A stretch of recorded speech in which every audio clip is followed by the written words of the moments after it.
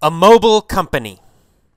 This is a picture of me in my office.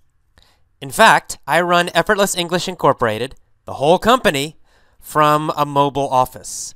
Effortless English is not a normal company.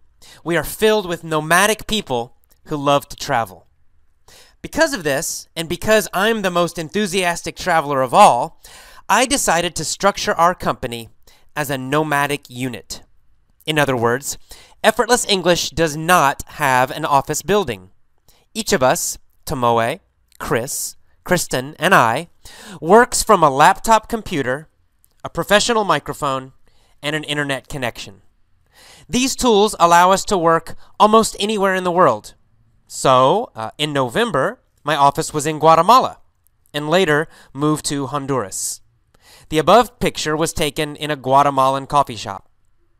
Now, I'm in San Francisco, and next week, my office will be in Chapel Hill, North Carolina. Tomoe is currently in Osaka, Japan, but continues to work on her Japanese language blog and continues to translate our emails and web pages into Japanese. Tomorrow I fly to North Carolina in the southeast part of the United States to visit Chris. We will be working together on a new album of lessons. Being a mobile company has many advantages. First, it allows us to meet new members around the world. Also, travel exposes us to new people and new ideas. Instead of being stuck in a boring office, we are constantly visiting new places and meeting new people. I believe this makes us more interesting as individuals and as a company. Another advantage to having a mobile company is that it makes us sensitive to you, our members. When we travel, we are often forced to use other languages. For example, in November, I had to use Spanish every day. My Spanish is terrible, but the experience reminded me what it's like to learn and use a foreign language. This helps me understand you and your experience with English. Our mobile company is also fun. It's much more fun to work in a coffee shop or in another country or even in our own apartments. Because we are having more fun, we have more energy and enthusiasm. We love what we are doing, and hopefully you can hear that in our MP3 English lessons. Finally, creating a mobile company has allowed me to choose only the very best people.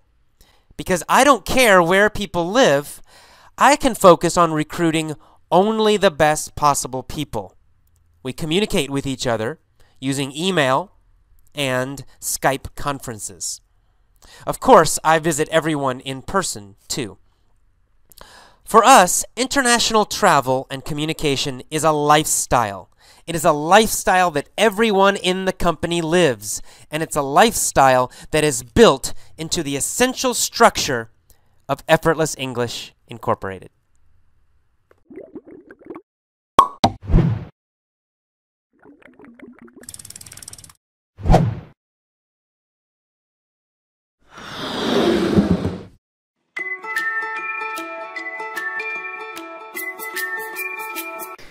A typical language school. I arrive at Casa Shilahu, the Spanish school, at 8 a.m. I come into class and sit down. I'm very enthusiastic about learning Spanish. Last night I did all of my homework, plus I studied extra. The teacher says, "Hola." She doesn't smile. She already looks bored. She wastes about 10 minutes going through papers while I wait. I'm the only student in the class, so I have no one to talk to. Finally, she asks for my homework. She reads the essay I wrote and corrects it. This is useful. I'm happy to get feedback on my writing. Next, she asks me to talk a little about what I did yesterday. I start talking, but she gets a call on her cell phone. She takes the call and starts chatting. She hangs up and then says, "I need to get some coffee. I'll be right back." 10 minutes later, she comes back. I suspect she was actually talking on the phone. She asked me to start talking again. She looks totally bored. No smile. No interest in what I'm trying to say. Next, she gives me a picture and tells me to describe it. I do my best while she sits in the corner, looking bored. Occasionally, she corrects my mistakes. After this, she tells me to read a paragraph. Then I have to do a worksheet and fill in the missing words. Then I do another worksheet, writing answers to short questions. While I write, she stands and looks out the window. She leaves the room several times. Finally, we have a 30-minute break. I started today with lots of enthusiasm, but now I'm bored and annoyed. I'm happy to have a break. When I come back from the break, she gives me a word search and a crossword puzzle. A word search and a crossword puzzle! I can't believe it! I have been teaching for over 10 years, and I know that this is a total waste of time. It's a useless way for the teacher to do nothing, while the student wastes time looking for words in a block of letters. Now I know for sure. My teacher doesn't care at all. She is bored with her job. She has no motivation, no energy, no enthusiasm, and no method. At the end of the day, I must admit that this school is mostly a waste of time. The one good point is that I get to talk in Spanish for the last 45 minutes, which helps boost my confidence and motivation and enthusiasm again. As I walk home, I'm reminded of Steve Kaufman's words. You cannot depend on schools to teach you. Learning is your responsibility. And so it is. I won't let this school destroy my motivation. I know, in fact, that this school is a very normal and typical language. I have seen these same behaviors at many English schools I have worked at. Of course, I know that every teacher gets tired sometimes. But even on a bad day, I try to at least have energy and enthusiasm. After this experience, I finally understand the majority of comments I get from my students. Many people write me and thank me for the lessons. They like my teaching method. They improve their English speaking. But the most common comment I get is something like, "Thanks so much for your energy and enthusiasm. I love listening to your voice. You make me excited to study English. You make English fun." They like the lessons, but what they really love is the energy and enthusiasm. After today, I totally understand. Today, I didn't care about teaching methods. I just wanted her to show some interest in me. I wanted her to enjoy teaching me and enjoy helping me learn Spanish. Instead, she almost destroyed my excitement for the language. But this is not the end. I will focus on the few good points of the class, an opportunity to talk in Spanish, and I will spend my free time listening to interesting Spanish, reading interesting Spanish, and writing Spanish. I will enjoy the language and learn it myself. And finally, I will remember this experience to motivate myself to continue improving as a teacher and to always love teaching English.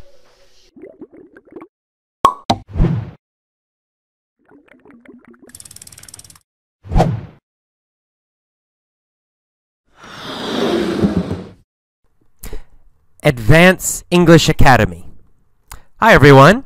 As readers of my newsletter already know, a friend of mine has opened a new English school in San Francisco. It's called Advanced English Academy. The school has a central location downtown near Market Street, near the main streetcar and bus lines.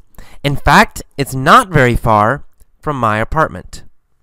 Zachary is the owner and director of the new school. I worked with Zach when I was teaching here in San Francisco. The school has several good points. Number one, it's cheap. San Francisco can be an expensive place, but this school has very reasonable tuition, only $250 a month. That's 16 hours of class per week for only $250 a month. I don't know of any other school with such affordable tuition. Number two, they sponsor student visas. Zach's school will help you go through the immigration process and get into the United States and stay here. Number three, help with accommodation. The school can arrange a homestay for you or can help you find an apartment. Number four, they are in San Francisco. As everyone knows, San Francisco is the best city in America. If you're interested in studying English in the United States, I recommend Zach's new school. San Francisco is a great place to study and live. In my opinion, it's the most interesting city in the U.S., which is why I live here. For more information, see the Advanced English Academy website. And if you come to San Francisco, email me. I'd love to meet you.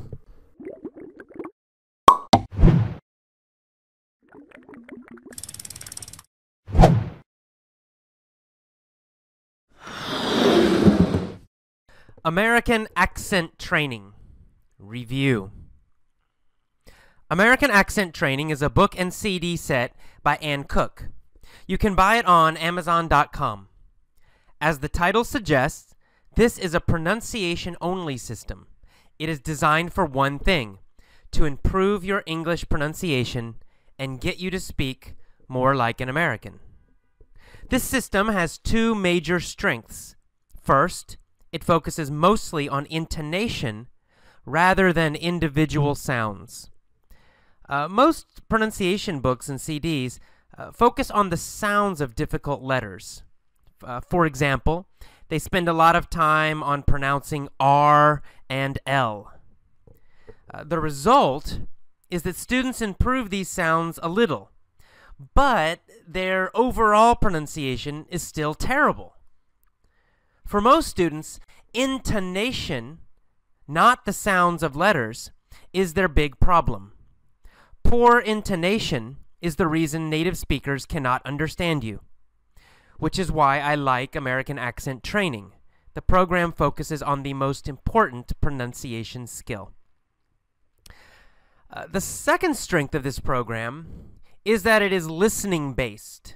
Surprisingly, many pronunciation programs focus on the eyes instead of the ears. I've seen a lot of books with complicated drawings of the mouth and tongue, for example. All these complicated drawings are useless. American Accent Training includes 5 CDs, so it is listening focused. And as all Effortless English members know, you learn to speak by listening. You improve speaking with your ears, not your eyes. This is true for pronunciation, as well as fluency, grammar, and vocabulary. American Accent Training, however, does have one big weakness. It is boring. There are a lot of word lists and sentences to practice, but none of them have any meaning. You spend your time practicing random words and sentences. So, the biggest challenge with this program is finishing it. I recommend American Accent Training only for students who are advanced and who want to focus all of their energy on pronunciation. If you are very motivated to improve your pronunciation and can endure some boredom, the program will help you.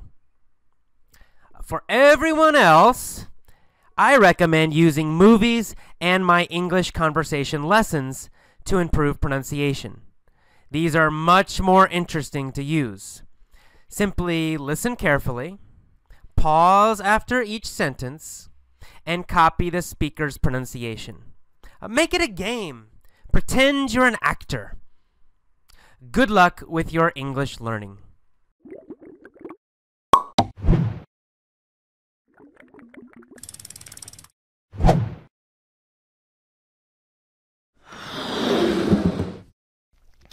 Basic flaws of language education. My terrible experience at the A.J.Hoge school does have one benefit. It's an opportunity to analyze the failures of traditional language education. As you know, language programs have a failure rate of over 95%, which is terrible. Why do they fail so much? What is wrong with language education all over the world? Of course, I know many of the reasons because I know the research on this topic, but it's interesting to experience this failure again as a student. It's interesting to analyze what the schools do and how they think. In fact, I believe the fundamental problems are mental.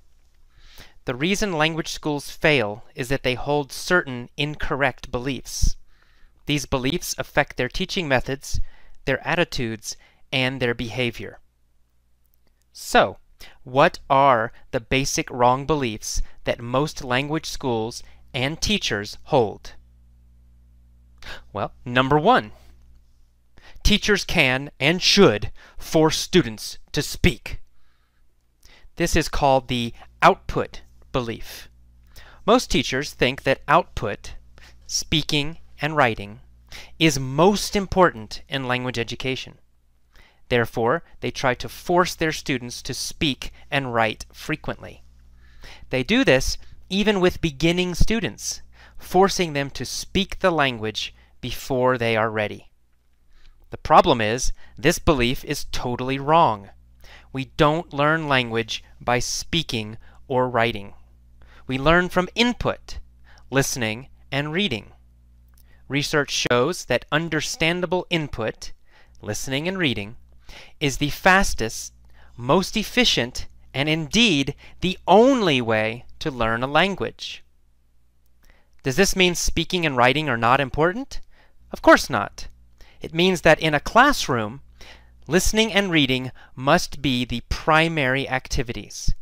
It means that forcing students to speak is a waste of time. This belief is really a sign of teachers' impatience.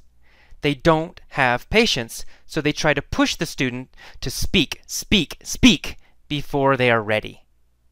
It's also a sign of teachers' laziness. When the students speak, the teacher can do nothing. Just nod their head and pretend to listen. But if the students are going to listen, the teacher has to talk and must try hard to help the students understand. Effortless English is a listen-first method. Our lessons use listening primarily, with some reading. We do this because the research is clear. Listening is the key to learning a language, and listening is the key to speaking well. Belief number 2. Teachers can force students to be perfect. This is another sign of teachers' impatience. They believe that the students must be perfect. Teachers believe that errors are bad and must therefore be corrected constantly. They force their students to think about the language, about the rules. And what happens? Their students become nervous and slow. They can't communicate because they are so worried about perfection. They constantly translate and analyze grammar rules. Their speaking is terrible, absolutely terrible. This belief is wrong. Perfection is a lie, and it is not possible. Language learning is a process, a long process. During most of that process, errors are necessary and normal. Children do not speak their native language perfectly. Even highly educated adults make occasional mistakes. To learn quickly, to speak well, students absolutely must make mistakes. The research is clear about this. Students who focus on communication, not perfection, learn faster, speak better, and eventually make fewer errors than students who focus on grammar rules. For this reason, we never focus on perfection with Effortless English lessons. We encourage students to communicate. We never analyze grammar rules, and we never teach grammar rules. You learn grammar naturally, like a child. You also enjoy the language. You relax. You smile. You laugh. You think. You learn English by focusing on ideas, stories, and communication. Wrong belief number 3. Error correction helps students speak better. This is a very common lie.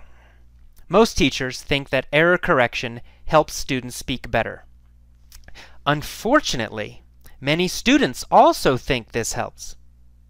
They actually ask the teacher or a friend to correct their errors while they speak. Now, this seems logical, but it's totally wrong. There is a lot of research about this. In the research, they usually have two groups. One group receives a lot of error correction. The other group receives none. The teacher never corrects their spoken errors. After some time, 3 months, 6 months, 1 year, 5 years, they test each group. There is no difference. Both groups still make the exact same number of errors when speaking. So, obviously, error correction is a waste of time. But it's worse than that, because when the teacher corrects your speech, you become nervous. You start thinking about English. Your speech becomes slower. So, both groups make the same number of mistakes still, but the error correction group speaks slower, understands slower, and enjoys the language less, a terrible result. This belief comes from the idea of no pain, no gain. Many teachers think that students must suffer to succeed. They think that the pain of error correction will make the students better and stronger. They are totally wrong. In language learning, it's pain equals no gain. With Effortless English lessons, you are never corrected. Also, we encourage students never to have their speech corrected. Instead, focus on listening to correct English from native speakers. Your errors will improve when you listen to a lot of correct English. Even better, your speech will improve automatically. You don't need to think about it. You don't need to be nervous. You relax, you listen a lot to the lessons, and your grammar and pronunciation improve automatically and effortlessly. That's why we call it Effortless English.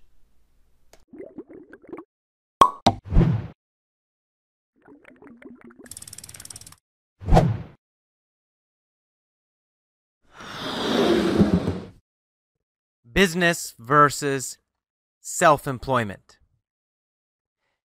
It's very important, if you want to have your own business, to understand the difference between a business and self-employment. Self-employment is what most people create when they try to make their own business. Self-employment is basically a job. The only difference is that you no longer have a boss. You are both the boss and the employee.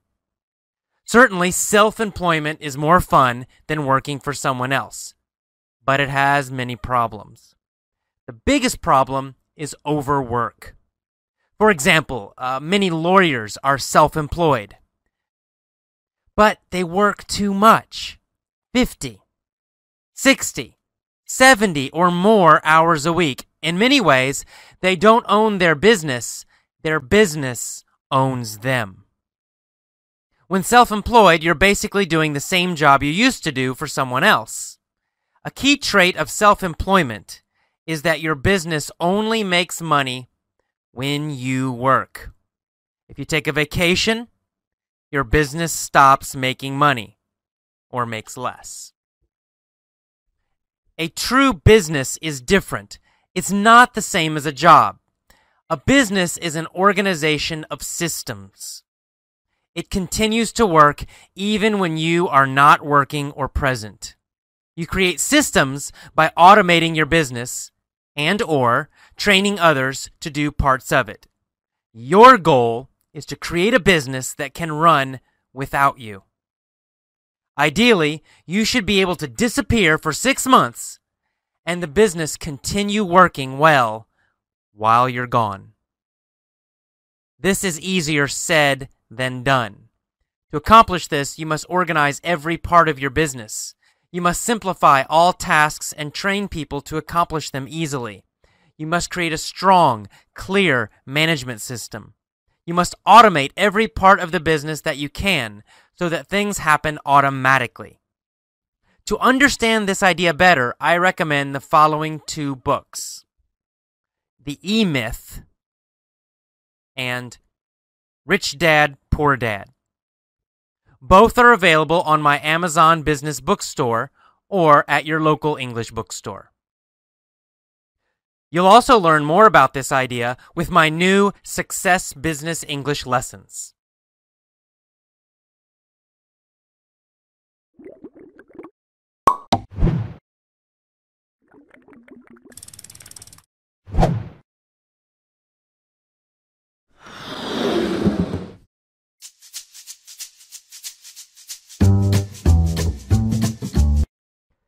Casual English conversation.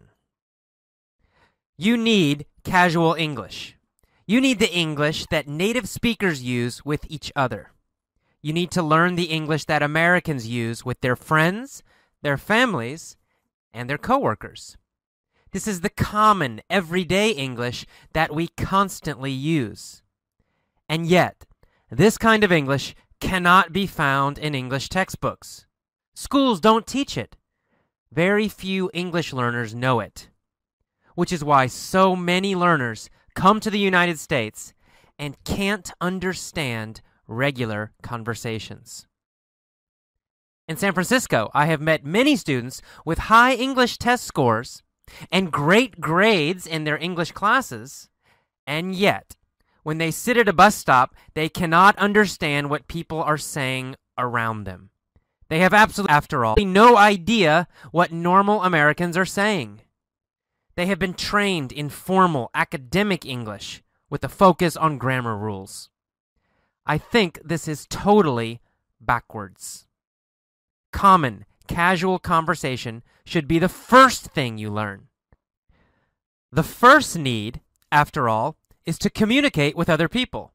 You want to chat with people on the bus. You want to make friends and understand what they are saying. You want to talk to your coworkers. You want to understand TV shows and movies. Learn that first. Then, and only then, focus on academic English. To help you, we are currently working on a new collection of recorded, real, spontaneous conversations. These are real conversations with friends, family, and business partners.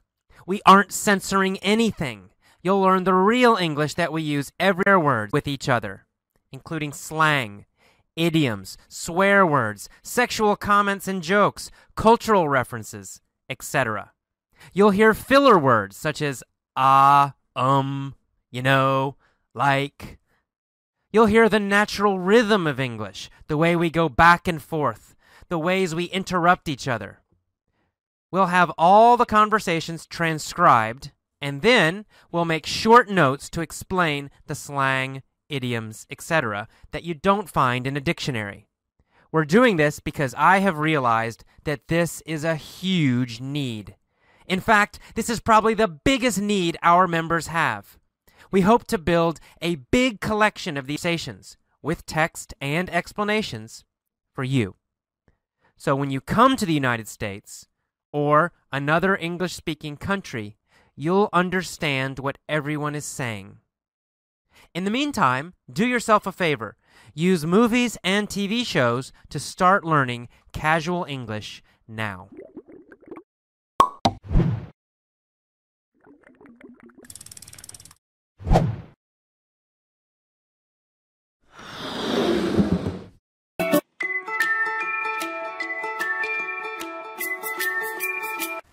Hi, and welcome to Effortless English. This is A.J.Hoge talking to you from San Francisco, California. Today's podcast is called Change Your Goal. Let's get started. It's so easy to get impatient. We are conditioned by school and society to demand instant results. Our attention spans get shorter and shorter. School, in particular, teaches us a lie. The lie is that in one semester, or 4 years, We can take all the required courses, pass all the required tests, and then receive our degree as proof of our mastery of a subject or subjects. But this is a farce. It's a farce in most subjects, not just language education. In fact, formal school is a very poor place to master any subject or skill. I got my undergraduate degree in journalism. I graduated with honors.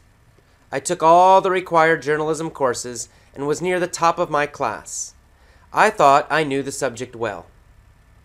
But upon graduation, I realized that I knew almost nothing about writing or journalism. I was told by many reporters and editors that journalism school was almost useless, and that the only thing that mattered was developing one's skills independently through experience. Several years later, still clueless, I went back to school to get a master's degree in social work. I took classes, passed tests, and endlessly analyzed obtuse theories of social work. At the end of my program, I had an internship. I was placed in an agency that helped abused and neglected teenagers. After just 1 week there, I realized that I had no idea what to do.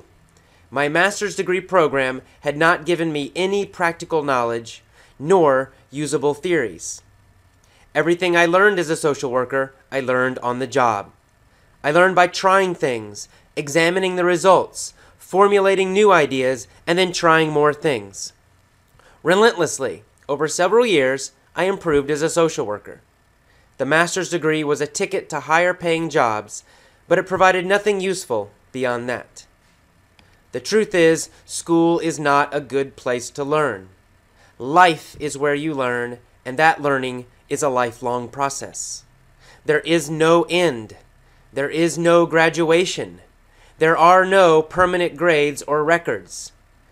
True learning, true skill, true mastery come from the process that Anthony Robbins calls kanai, constant and never-ending improvement. The Japanese call this kaizen.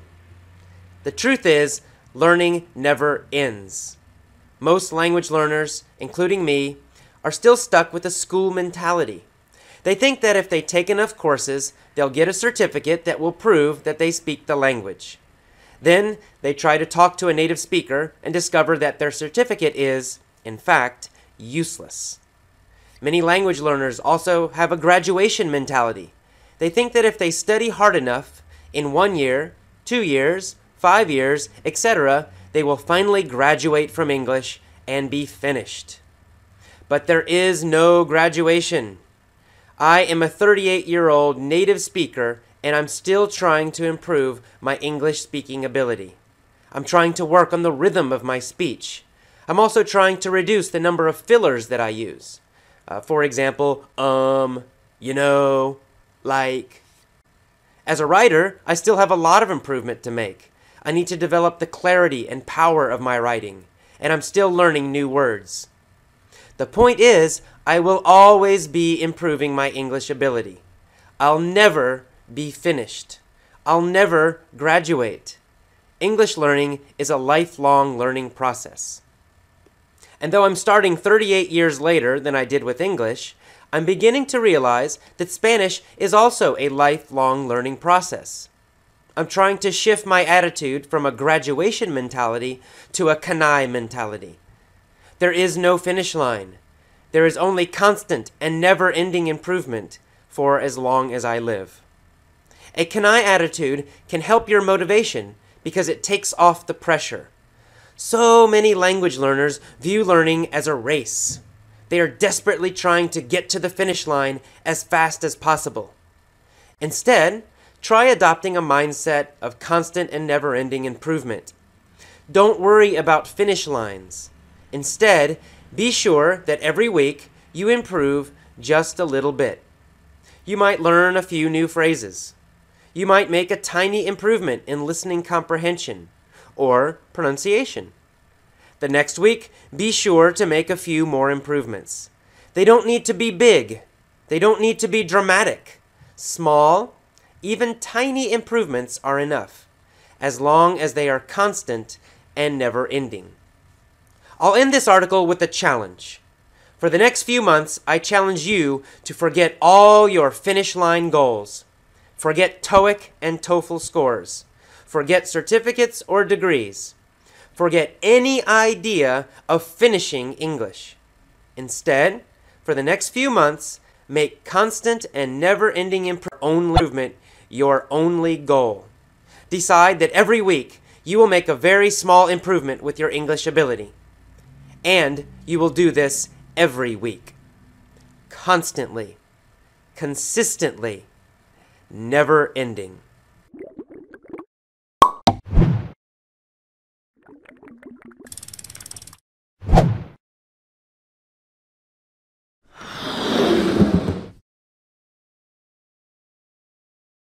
I just did a podcast about vegetarianism on the forums. There's this super cool member named Shri. She's actually Indonesian. Mm-hmm. And anyway, she comments on my blog a lot. She's really active on the forums. She helps other people out and answers their questions. She's just like the uber super learner, you know? Mm-hmm. It's like, God, I wish I could be like her with Spanish. I'd be fluent in a month. But anyway, she's not vegetarian, but it sounds like she eats sort of quasi-vegetarian. Like she eats lots of vegetables, eats really well. Well, she scheduled this whole Skype discussion with other members on the topic of vegetarianism. Yeah, it's kind of cool, and so that sort of inspired me to, maybe do a little podcast about being vegetarian. Maybe I can interview you sometime because I talked about my story, why I'm vegetarian, but yeah, maybe we could chat about that sometime and record it. Okay. Would you be interested in doing that? When did you become vegetarian? Well, honestly, not strictly until at some point in Thailand, because I was still occasionally eating fish. So you're kind of mostly vegetarian, though, before that, right? Well, yeah, everything was cut out except for occasional fish when I was 22. Wow, so quite a while. Yeah. Because I don't remember you eating that much fish.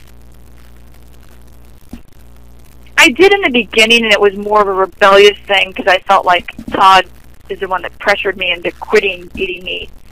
And I wasn't comfortable with that. I was like, well, I've already been thinking of moving along these lines. Yeah, but you don't I was hesitant about giving up fish, and so therefore I'm not going to. Well, yeah, of course, you don't want somebody pushing you. That's not good. Right. So in the beginning it was more, and it definitely became less and less.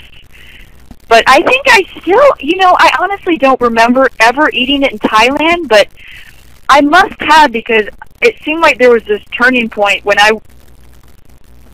Watt and I went with Jean and Brandy down to Phuket and went out on the boat when they went deep sea fishing. And one of them reeled in this fish, and it's big fish, and it's flopping around, and somebody picked up this mallet type thing and hit it, and just killed it instantly. Mm-hmm. And when I saw that, I was like, I'm done. I'm not even eating fish anymore. Yeah, you sort of realize, oh, they are alive and sentient. Right. Yeah. They're aware and they suffer. Yeah. Yeah, I kind of get that a little bit when I scuba dive. You realize how fascinating and intelligent they are. Mhm. And it's like, they're not plants. I started realizing it, I think, when I had my 75-gallon tank, actually. I think that's always been for me that the main thing. It's like if they're sentient beings that with some sort of nervous system that's capable of suffering, it's like, yeah, I don't want to cause that. Yeah.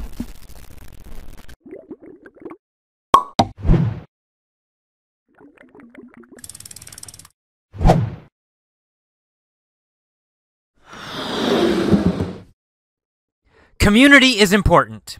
When learning anything, especially when learning English, it's important to have a community, a club of other enthusiastic learners. This is why people continue to go to schools, even though they know the school's methods are terrible. People want a community. They want to join with other people. They want the increased motivation, support, and inspiration that a community provides. Which is why our website is called the Effortless English Club. Effortless English is more than great lessons. It's also a community of very positive and enthusiastic learners. In fact, we are very careful about membership in our community. We only accept the very best English learners who are very positive and enthusiastic. We monitor our club quite closely, and we have zero tolerance for the negative, insulting, or childish behavior usually seen in internet communities. On most internet forums, for example, you find a massive amount of insults and arguing. We don't allow that. Such members are quickly and decisively eliminated from the club and are never allowed to rejoin. Yes, this is a tough policy, but it is necessary. It can be difficult to create a great international learning club online, and I admit it. I am not interested in accepting and tolerating everyone. My goal is to create an international English learning club of only the very best learners. I want the most enthusiastic, the most supportive, the most friendly, the most energetic members in the world. And that, in fact, is exactly what we have.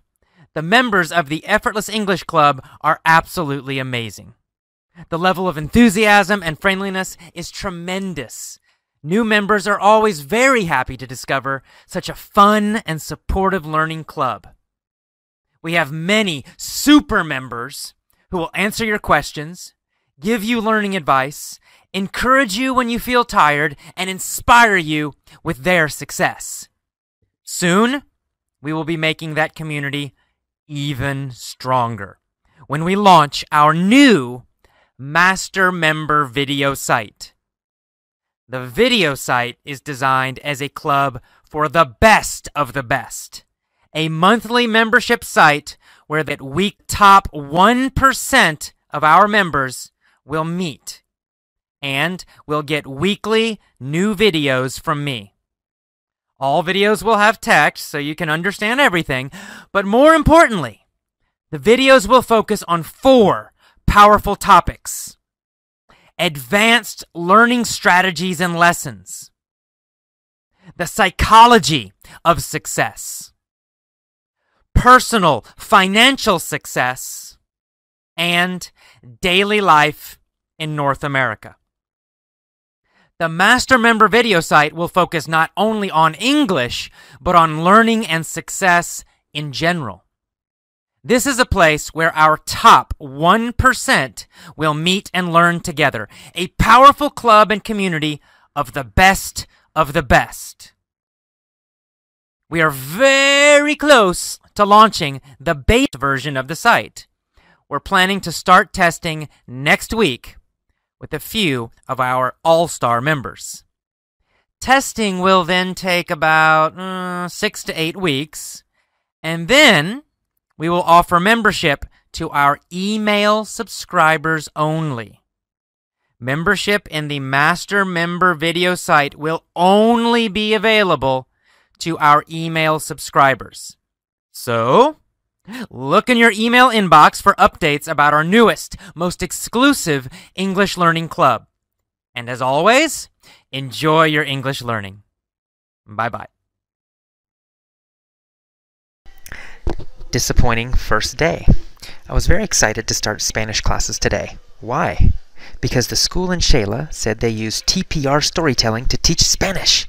As you know, my listen and answer lessons use the TPR storytelling technique. This technique is the most powerful, the most effective, and the most efficient language teaching method I know. It's awesome! Like many English learners, in the past I suffered through terrible Spanish lessons. In school, we rarely listened. We never read anything natural or interesting. In my high school Spanish class, we only studied grammar rules and memorized vocabulary. And so, I never learned to speak Spanish. Last year, I started studying Spanish by myself. Unfortunately, I haven't studied much. In fact, I haven't studied at all during the last 6 months. When I did study, I just listened to interesting articles and read interesting mini novellas. It helped. I learned more from doing this than from 1 full year of Spanish classes. But what I've always dreamed of is to learn Spanish with my own effortless English methods, especially listen and answer lessons.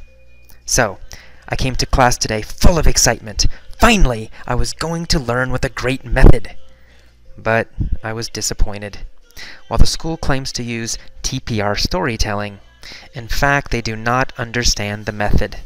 They also don't use it very much. So what did we do in class today? We reviewed conjugations of past tense verbs. Back to high school. So, I guess I'm not going to get much help with Spanish. I'll just have to continue learning on my own. If I ever do become fluent, maybe I will create my own effortless Spanish lessons to help others avoid the frustration I have experienced. Meanwhile, I am even more committed to helping English students learn with the best methods possible at Effortless English.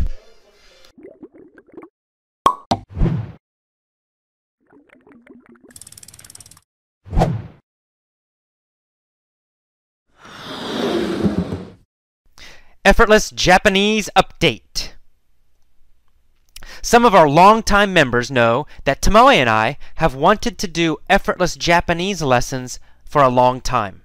In fact, Tomoe actually started working on lessons at one point, but she stopped.